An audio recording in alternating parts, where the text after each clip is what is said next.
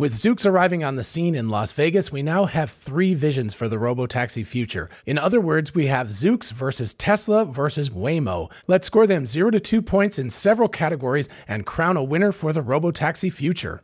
Hey y'all, it's Dr. Know-It-All. I thought I would do a scorecard for these three differing visions for the future of autonomous driving. As you can see, there are 8 categories, from backing to coverage to the tech stack to driverless status to safety to economics and scaling to future prospects and the passenger experience, and at the end we will crown a winner for now and look at the future. So first things first, who is backing each of these? Tesla, of course, obviously is backing their own Robotaxi experience. Waymo is backed by Google, and Zoox is backed by Amazon. So all three of these potentialities have massive backing. They have a lot of money, on the order of billions of dollars behind each of them. So with that being said, I think we can count that a tie. I think that Tesla, Waymo, and Zoox all get 2 points because they all have massive backing. Next up is the coverage area. Zoox is clearly behind in this case. They just started their first pilot program in Las Vegas, and I'm going to be there in about a month and a couple of weeks, so I'm looking forward to giving it a try on the Las Vegas Strip. But basically their entire coverage area is the Las Vegas Strip. Waymo, on the other hand, has Phoenix, Los Angeles, San Francisco and that area,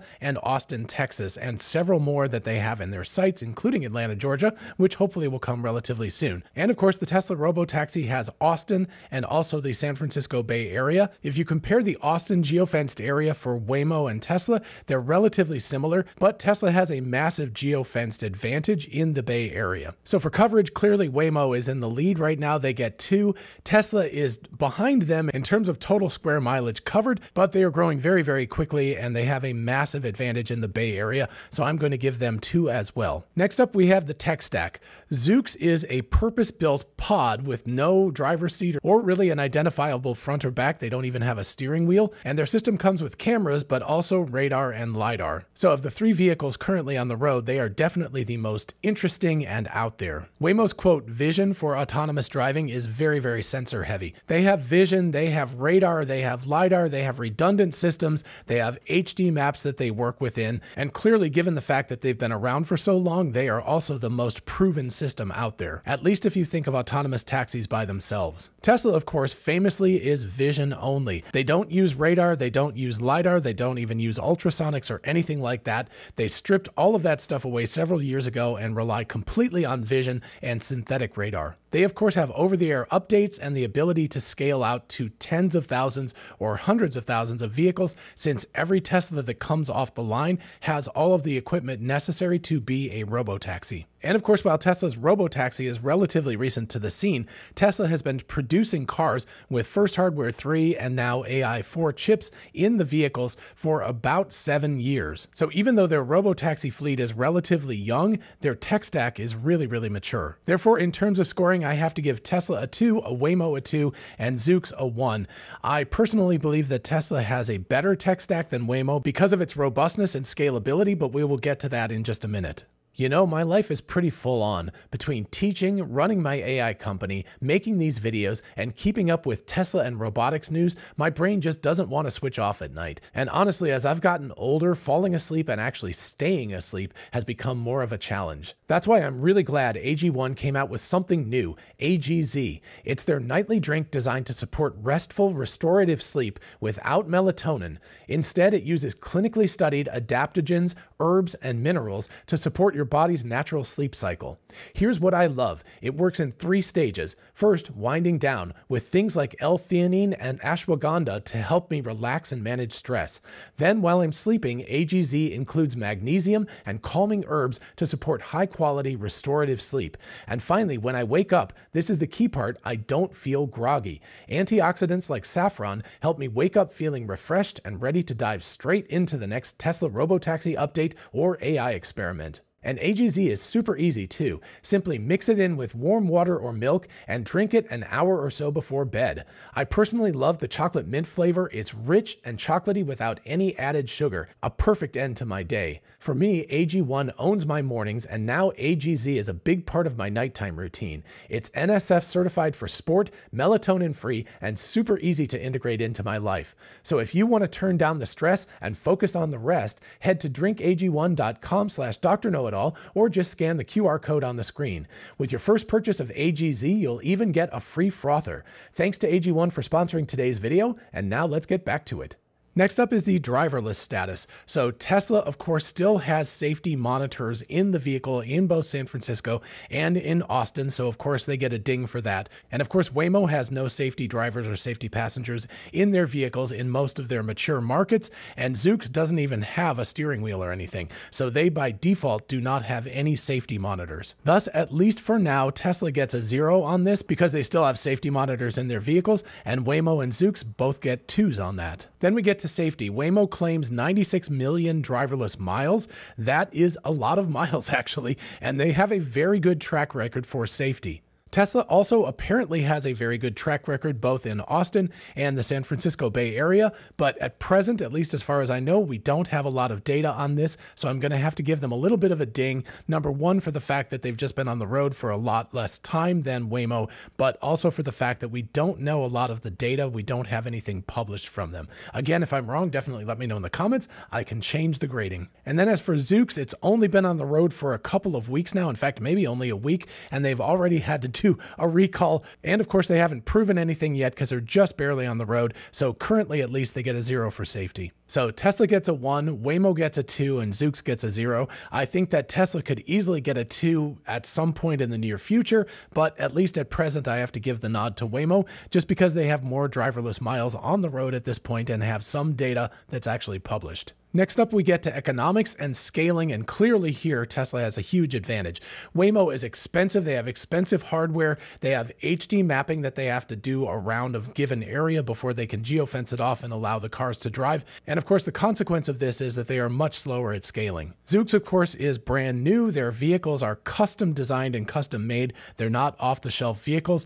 They have the same LiDAR and radar and expensive additions into the vehicle. And also because it's custom made and brand new, it has to cost a great deal of money to produce each one of their vehicles. And then, of course, Tesla has millions of these vehicles already on the road, and they can churn out thousands more per week to dedicate to the Robotaxi fleet if they want to. And of course, they will be building a dedicated cybercab that won't even have a steering wheel. For now, however, we're grading it on the present, which is the Model Ys, which are repurposed. But the fact that Tesla can produce basically as many of these vehicles as they want to for the purpose of Robotaxi means that their scalability is just through the roof. So in terms of scaling, Tesla gets a 2, Waymo gets a 1 just because they've been around longer and they are actually producing, on the order of 1,000 cars and stuff, and Zoox gets a 0. Next, we get to future prospects. For Zoox, you've got a potential logistics tie-in with Amazon Prime, Amazon Delivery. In other words, these vehicles could be used to deliver packages to your home in addition to driverless cab rides and things like that.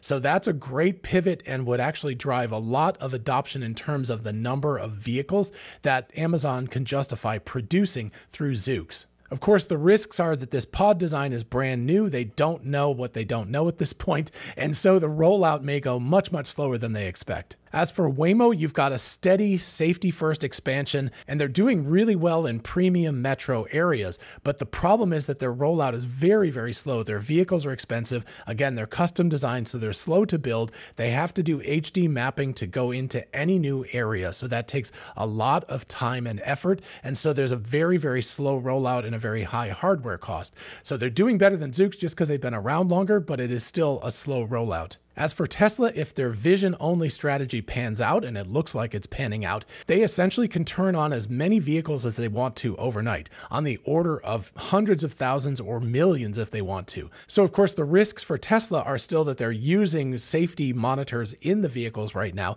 They haven't been able to get away from that, so they need to get regulatory approval, which means they need to prove their safety. But once they can do that, they can actually expand exceptionally rapidly into any area that will allow them to go. In fact, I wouldn't even be surprised to see them in Las Vegas relatively soon. Since Zoox has proved out that market, Tesla might just go like, well, heck, let's go there and let's try that out. So in terms of future prospects, I will go ahead and give Zoox a 1 because probably it can scale about the same speed as Waymo. So both of those get a 1 and Tesla clearly gets a 2 because they're far and away the winner. And then finally, we get to passenger experience. I'm going to give Zoox a little bit of credit here because I find their vehicle design really interesting. I think that the Tesla Cybercab would give them a good run for their money without the steering wheel and with the big display, but of course that's not available right now. And currently you have to sit in the back seat of the Tesla Model Y, which isn't quite as comfortable as the front seats. So again, all of this stuff will change over time. But in terms of the current solutions, I would say that Zoox is clearly better.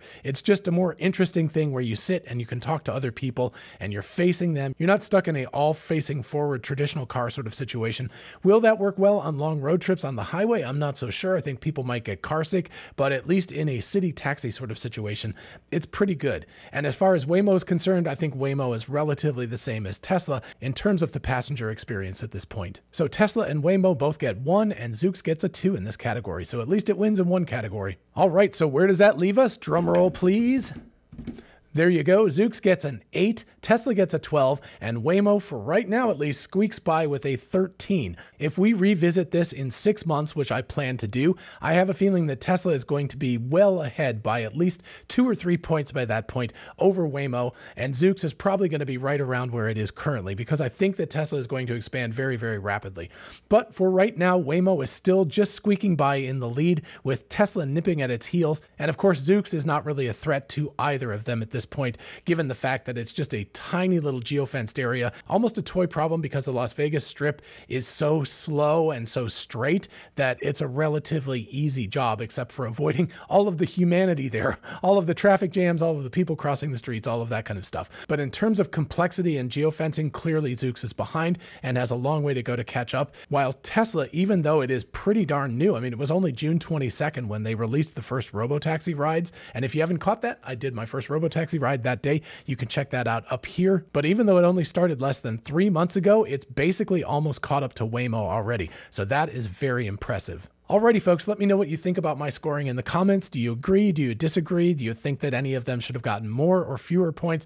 Definitely let me know. Just be nice about it. You don't have to agree with me, but just be constructive about it. While you're down there, if you don't mind liking the video, it really, really helps out. And consider subscribing for more of this kind of content. And finally, a huge thank you to AG1 and AGZ for sponsoring today's video. Be sure to check out their link in the description or scan the QR code, and I will see you in the next video. Bye-bye.